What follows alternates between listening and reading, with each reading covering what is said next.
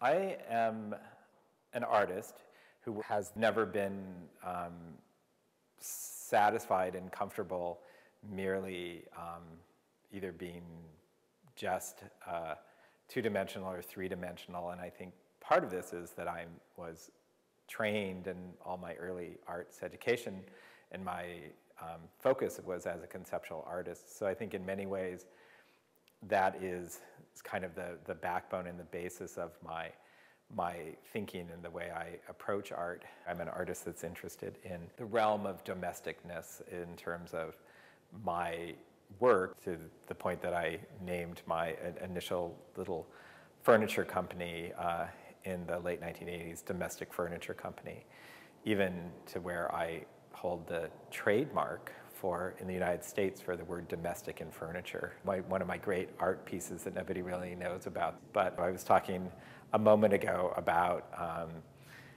these kind of philosophical issues of naming and meaning and use and meaning. And I think the domestic thing is a much more personal side of it, and it's really the thing that I find poetically and personally engaging and interesting, and that sort of pulls me in and is the personal well that I go to. And I think that it's essentially about issues of home and creating a home or building a home or not having a home, or what is a home. And it's mostly for my own personal journey with home issues, trying to understand what it means, what it is to create a home. And I think there's complicated psychological issues of my upbringing and my childhood, and I think being gay and all these kind of things that played strongly into that issue.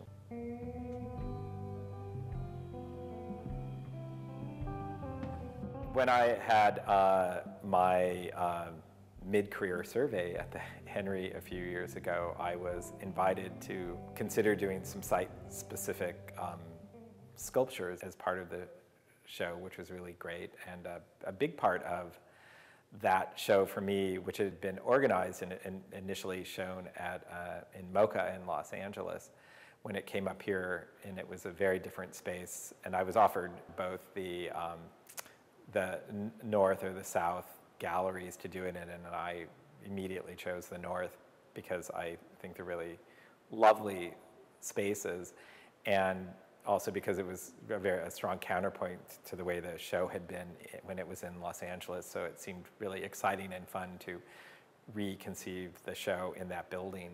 But the one spot that was a kind of challenging and a problem for me was the rotunda that had been the original entryway to the original building. So we did a variety of things within the space, but probably the most significant one was to get rid of the signage and other things that were put in those niches and do the set of sculptures that were in there, which I entitled Muses in Niches. Actually, I think the original title of that was 5 Muses in Niches, even though there's 4 things. But at some point in this whole title thing, the name kind of changed to something else.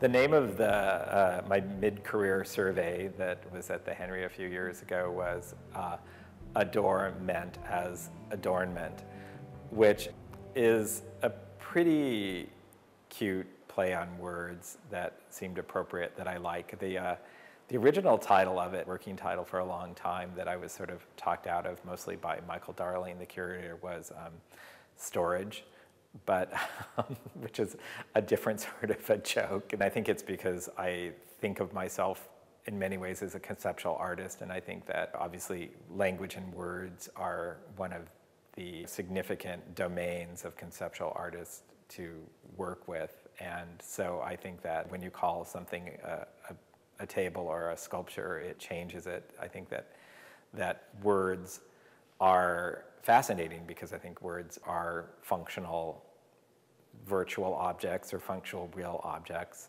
that they, in the same way that they are just these abstract shapes that then you start doing things with, and they do a lot for us. And I think, that overlap of language and words and the functionality of words into the functionality of the transformation of a sculpture to a functional thing is of